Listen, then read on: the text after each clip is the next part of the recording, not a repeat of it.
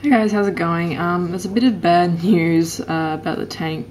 Yesterday when I was cleaning out the tank, I think I might have opened the valve from the CO2 a bit too much.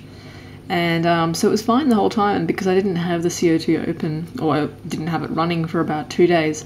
The silicone tubing actually filled up with water, so when I went to open the CO2 again yesterday to start pumping it in, must have just opened it way too much and it was going fine, and then I left the room for about 2 hours, maybe 2 or 3 hours, came back and all the fish were basically floating. As you can see, they're all fine now, or most of them anyway. But anyway, they were all floating and I immediately noticed that the CO2 was just pumping out like crazy. So basically what happened is they got CO2 poisoning. So there wasn't enough oxygen in the water and they all started suffocating. Basically that's what happens. So out of all that, I surprisingly only lost 1 neon, and you can see one of my glass catfish there is, I think, paralyzed. I'm not sure what actually happened with that little guy, but we took him out, I think last. We didn't really notice he was in there because we took all the fish out and then noticed that he was still in there, so he was in there for the longest. So I'm really not sure what to do with him. I just feel really sorry for him. I mean, he's just constantly swimming around in circles. It just looks like half his body is sort of bent.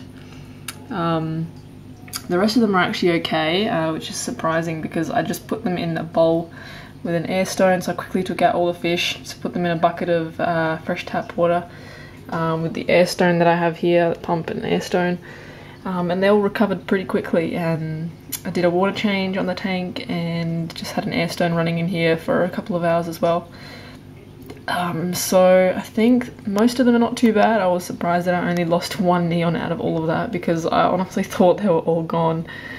So just a warning to people that are using CO2, always make sure that you don't open the valve too much, especially if you haven't had it running for a few days. The tubes tend to fill up with water. Obviously if you have a check valve, I mean, it'll still go down to the check valve, but it won't go through. But yeah, it just takes a few hours for the water to actually pump out. So yeah, just a bit of a warning. I guess I've learned from my mistakes now. But yeah, just a bit of a shame that especially this poor little glass catfish there. And I think there's actually another one. The other glass catfish turned almost completely white. He was actually the biggest one I have, and I can't actually see him anywhere at the moment, so he's either hiding or he's dead and I can't find him. So yeah, sorry about the bad news. I mean, it's probably mostly my fault, but luckily I could save most of them in time. So anyway, thanks for watching guys, and yeah, just be careful when you're using CO2. Thanks for watching.